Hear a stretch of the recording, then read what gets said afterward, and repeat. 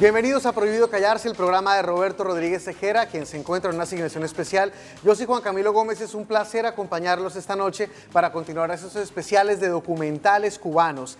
Hoy tenemos un programa muy especial, nos acompaña Daimaris Taboada nuevamente, gracias por acompañarnos. Gracias a ti y un placer estar acá. Una periodista que se ha encargado de traer y de llevar a sus pantallas esta serie de documentales, hoy con algo muy especial, cortometrajes, para llevar pequeñas historias de muchos aspectos y muchas caras de Cuba que no vemos. Y una es el deporte, porque si hay un deporte que vemos es el béisbol, pero lo que no nos encontramos es con un mundo subterráneo donde se exploran muchísimas otras prácticas. Sí, este es un deporte underground. Hoy vamos a ver una serie de documentales que van hacia todas las esferas de la vida cotidiana en Cuba. El deporte es una de ellas, obviamente, pero no vamos a ver el deporte habitual. Vamos a hablar de fútbol, de surf, de skate. Es decir, vamos a ver deportes que en Cuba también se practican, que no son muy comunes, que no son muy conocidos, pero que llegan a mover incluso a otras personas en la comunidad. Es decir, que son deportes que llevan a varias personas, es decir, que mueven a muchos seguidores. Entonces, por allí van estos documentales que te propongo ver ahora de primera mano. Claro que sí, y sin más, dos documentales muy cortitos, cortometrajes de deportes en Prohibido Callarse.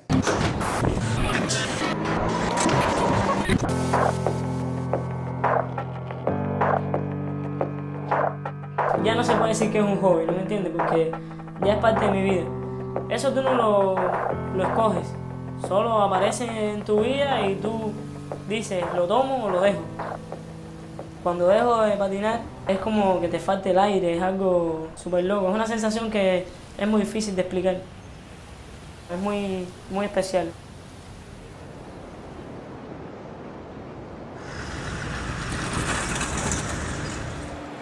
Yo describiría a Cuba una isla muy loca. Creo que lo que más me gusta de Cuba es la amistad que he hecho con mis amigos. Son mis hermanos y son todos.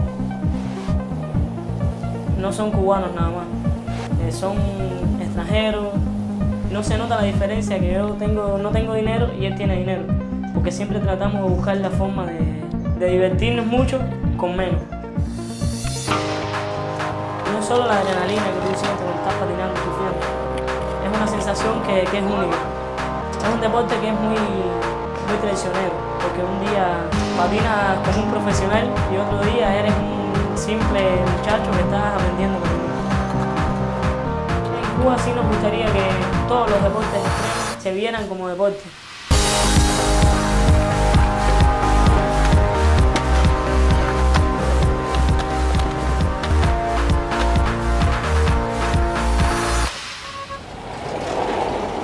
Empecé a montar skate a los 13, 14 años, un poco tarde, porque empecé primero el surf. Lo que pasa en Cuba es que nada más hay olas en invierno, en temporada de ciclones. Traté de buscar un deporte que se pareciera y encontré el skate.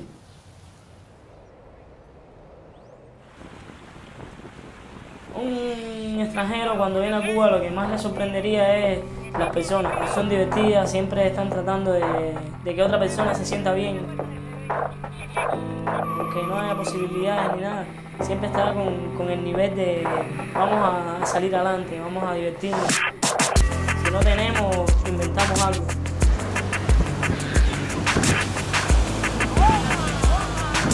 Hay momentos así especiales de que todos nos reunimos y todos tenemos un mismo propósito de salir, surfear todos juntos, de pasar un día especial. Tienen problemas, pero en ese momento se olvidaron del mundo, están tratando de dar lo mejor de sí y están compartiendo todo el mundo juntos. Y la cosa es que pasa con nosotros, que nos miran y piensan que somos unos locos de la vida, que estamos nada más para drogas, ron, no sé qué más, y piensan que es eso nada más. Es loco porque somos personas normales que experimentamos nuevas cosas que no es lo normal. Es como que crean, ya sabes que tú tienes que caminar con los dos pies uno delante del otro. No, yo quiero caminar de lado. Me llamo Johan Rivera, vivo en La Habana, en playa. Mi vida es el skate y el surf. No puedo dejarlo.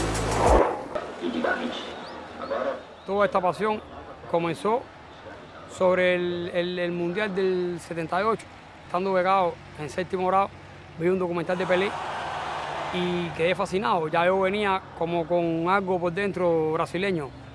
Había visto también un documental de Ipanema en Copacabana y me había quedado encantado con las vistas desde Concobado. La historia del deporte en Bauta es béisbol, baloncesto, voleibol. La pelota. El de Bauta es béisbol. Más béisbol que fútbol. También la pelota, el béisbol.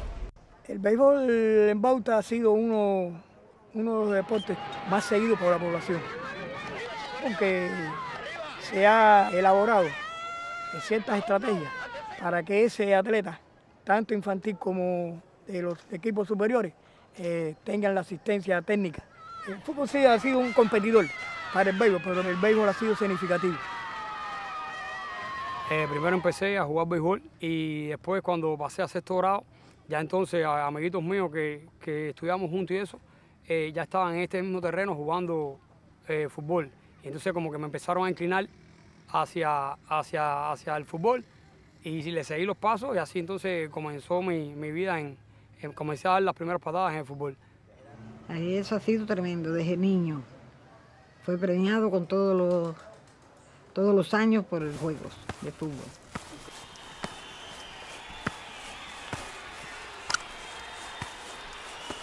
Un estadio repleto, 2 equipos con mucha entrega en el terreno, todo muy un ambiente excelente para jugar fútbol. Yo estaba allá, detrás de la portería de Bauta en ese momento, allá. Yo, como siempre estudié por Caimito, jugaba por allá, aunque sí soy nacido y criado aquí en el pueblo de Bauta. Partido 1-0 a favor de Bauta, ya te digo, un juego en medio campo muy cerrado, las marcas eran muy duras. Matías, un lateral izquierdo de Caimito, centra un balón. Faltando 15 minutos, una entrada por la derecha del equipo caimitense, un centro, un disparo de Manolo y un gol. Gol de un bautense jugando por Caimito.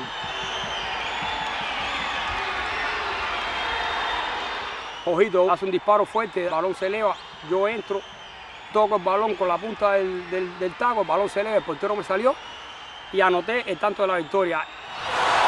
Todo el estadio se levanta, que todo el mundo le da esa gran magnitud, chocas con gente, abrazas a gente, besas a gente que no conoces inclusive, y todo se convirtió en una fiesta. Hubo aficionados que se metieron en el terreno y me cargaron y me pasearon por todo el estadio coreando manguera, que era como me decían cariñosamente todo. Desde que tenía alrededor de 21 o 22 años empecé a tener problemas en los meniscos y nunca tuve un tratamiento, un seguimiento a esa lesión, por lo cual en la medida que fueron pasando los años y seguía sin un tratamiento específico, se me fue agudizando al punto de que hoy en día todavía corro en las mañanas, pero a veces tengo que caminar y no puedo trotar porque las rodillas como que me molestan. A partir del Mundial del 82 comencé algo que se volvió después una tradición en el pueblo. Logré conseguir una bandera brasileña, la hice en el techo de mi casa. Cuando subí la primera bandera, se presentó en mi casa un policía, apellido Batista. En ese momento yo no estaba en mi casa, mi mamá le trató de explicar, pero de todas formas insistió en esperarme. Y cuando yo llegué, me dijo que qué significaba esa bandera. No sabía ni de qué país era esa bandera. Y me dijo que tenía que bajarla. Yo le dije que no las iba a bajar, que yo era feliz en este país solamente un mes cada 4 años. Manguera está loco, Manguera enfermo a Brasil y a Brasil va de picada. Vino el del 86, conseguí otra y ya subí 2. Igual, todo el mundo le llamaba la atención, pero no pasaba de ahí.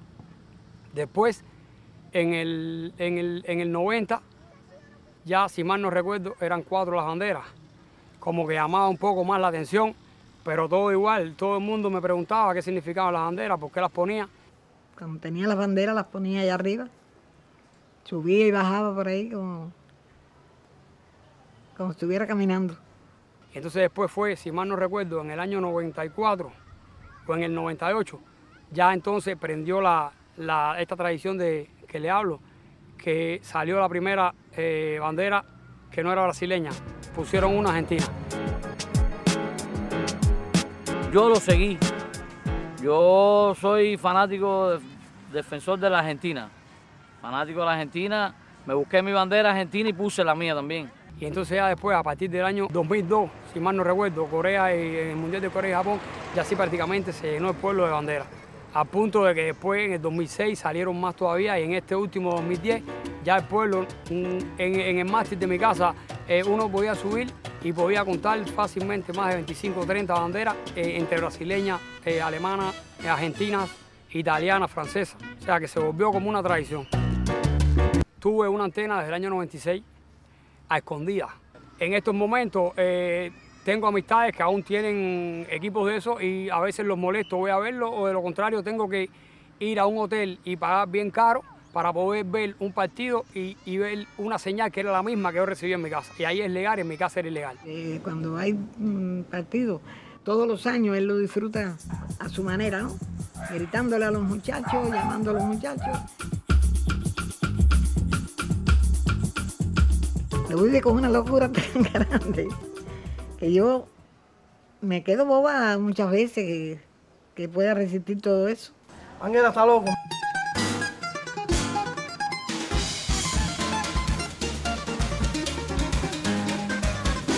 Levanta, levanta, nega manhosa, deixa de ser preguiçosa, vai procurar o que fazer. Nega, deixa de ficar. Y esto, en el mismo sueño, logré quitárselo al artista Xiomara Jiménez. Vai te virar. Levanta, levanta, nega manhosa, deixa de ser. Mi pasión por el deporte como que pudo haber influido un poco en la decisión de ella. Yo nunca hubiera querido que la relación terminara, pero bueno, sí me doy cuenta después de haber sufrido la separación que pude haber dedicado más tiempo a la relación y no tanto tiempo a la pasión del deporte. Libertad es sinónimo de elección, que la persona tenga posibilidad de elegir y hacer con su vida lo que estime conveniente. El gran sueño de mi vida sería algún día poder tener la dicha de visitar Brasil. Interesantísimo, Daimaris, ver cómo son estas prácticas ajenas al béisbol, que es lo que nos estamos acostumbrados a ver, pero cómo vemos el tema del skate, el tema del fútbol, el tema del surf. Sí, por ejemplo, el tema del fútbol en los últimos años ha sumado muchos seguidores. Es decir, hoy en Cuba se pueden distinguir seguidores del Real Madrid y seguidores del Barça. Es decir, grupos que incluso llegan a enfrentarse, como mismo pudieran enfrentarse Industriales y Santiago de Cuba en su momento, hace muchas décadas atrás. Igual ocurre con el skate. Este corto que veíamos, es decir, el skate en Cuba toma auge en los últimos años. Este corto que veíamos lo filmaron realizadores norteamericanos que viajaron a la isla y estuvieron por varios días compartiendo con este practicante que es muy conocido, este practicante de skate dentro de Cuba, y que incluso ya tiene varios documentales en su haber, es decir, en los que es protagonista. Veíamos una fotografía impecable en este documental, que incluso este documental ha ganado varios premios como trabajo audiovisual fuera de Cuba. Y muy merecidos. Y no se nos muevan de Prohibido Callarse, porque al regresar vamos a ver un animal sagrado en Cuba. ¿Y qué tan sagrado puede llegar a ser un animal en un país con hambre? No se muevan, regresamos en segundos en Prohibido Callarse.